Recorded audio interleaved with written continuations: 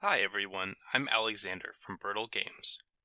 Welcome to this short explainer video for Inventure Quest, a 2 to 6 player, challenging co-op adventure game. In Inventure Quest, you get to create your own quest and characters. Get it? Invent your quest? When you start a game, you first decide a setting for your adventure and create your characters. The game comes with a fat pad of character creation sheets, and the rulebook has detailed instructions and a library of traits you can pull from. The game also comes with sample characters for first-time players. This game is set up for 3 players, and they've decided on a fantasy setting. Here's how the game plays, in essence.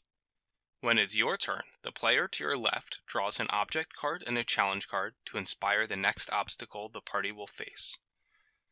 They tell a short story about the obstacle using this handy story guide.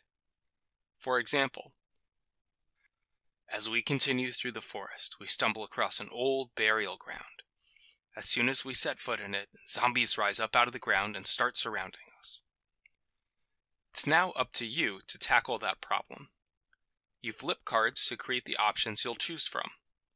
Each of these options is made up of an action and an object.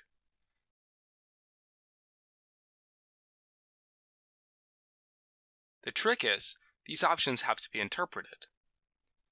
Option D here might mean surprise attacking the zombies, or it could mean throwing food at them to distract them. You then decide which of the 4 options your character would do to solve the problem. You look at your character sheet and the options in the table, and secretly choose, putting the card that corresponds to your choice face down. For example, you might choose C, which you've interpreted as trying to act like one of the zombies and hoping to confuse them. It's then up to the other players to discuss and decide which option they think you chose. After discussing, they make their choices in secret and reveal and tally them. If these cards match the card you chose, your action succeeds.